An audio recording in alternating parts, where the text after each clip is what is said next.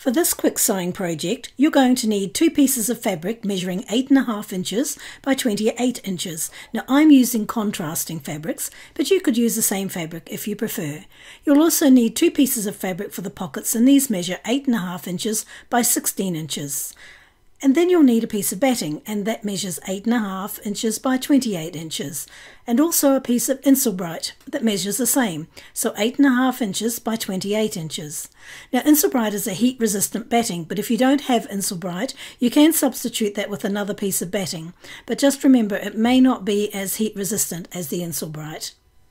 The first thing we're going to do is take our pocket pieces, and we'll fold each in half and then create a crease along the fold line. Use your iron to do this so that you get a nice crease.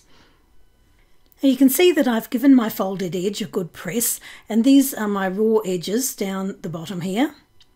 Now I've drawn a 1/4 inch from the folded edge on the top of each of these pockets, and then I've come down and I've drawn another line 1 inch from that line, and I'm going to top stitch both of those lines.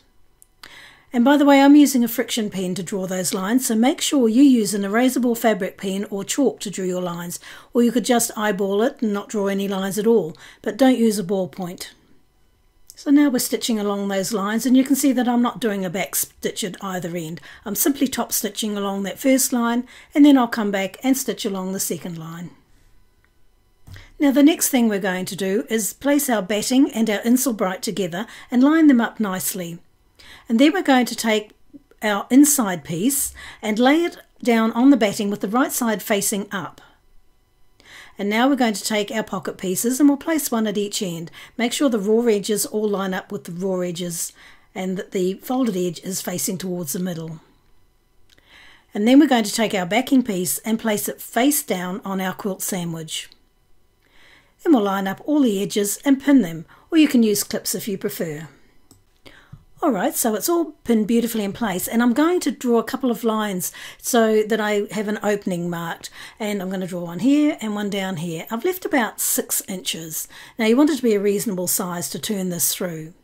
And now what I'm going to do is I'm going to sew around with a 1/2 inch seam. So I'll start with a back stitch at one of the opening marks, and then I'll continue around, and rather than pivot I'm going to sew right off the end, and that'll help just to reinforce the corners when it comes to trimming them.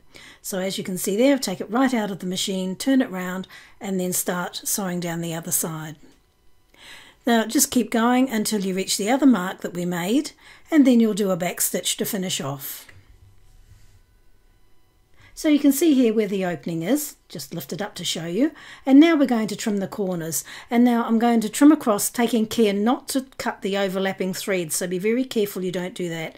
And I'm also going to trim back a little bit on each side of the corner just to remove some of that bulk. And I'm going to actually do that on all 4 corners.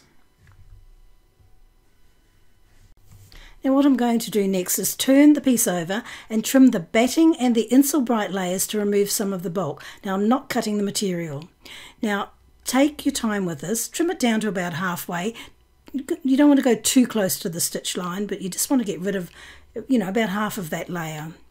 Now make sure that you do take your time and don't cut through the fabric, as I happen to do on one piece. And just continue all the way around the batting edge, and it should look like this when it's done. So now we're ready to turn it through. So just reach in and pull the inside through to the outside. And just make sure when you're doing this that the pockets come through the right way.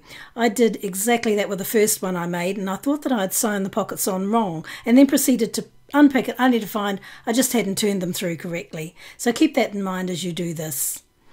And once you're done bringing it through, you just need to push out the corners. Now I use an apple corer to do this, but you can use a chopstick or a pair of scissors.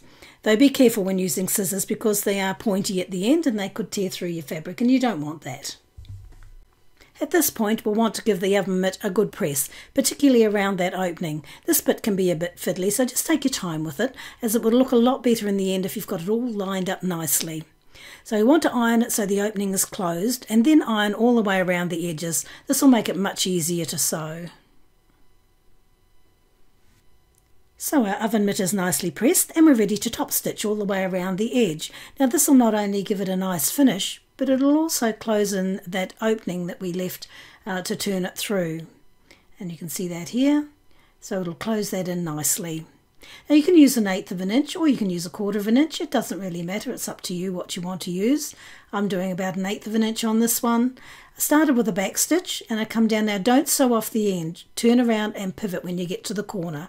So just leave the needle in and turn the whole thing around and then start sewing down the other side again. And then finish with a back stitch as well. And there you have it. Our oven mitt is finished. And you can do it in a material that suits your kitchen decor, or you can do it in a funky fabric like I've done here. Now these make great gifts, and with Christmas coming up, well, you can run up a few in no time at all. So if you've enjoyed this video, please give us a thumbs up and subscribe to the channel. And you'll find the written instructions over on the website at alandacraft.com.